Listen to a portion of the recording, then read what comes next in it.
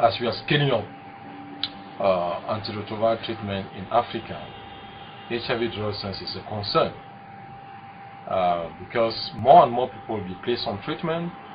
Therefore, there's a need to monitor those patients.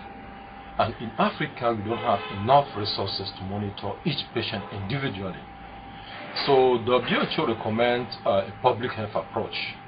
The public health approach means that we treat everyone in a very, the same treatment, the same regimen. It's not individualized in Europe, like you come to the hospital, you are given a specific treatment. Someone comes, you give a different. No, everyone comes here, we give them the same treatment because it's more cost effective, limited resources. That's one. Second, there are different aspects of the lab that are being followed up in the Western countries. We do not have all those components in sub-Saharan Africa. Therefore, they need to conduct those surveys that are cheaper.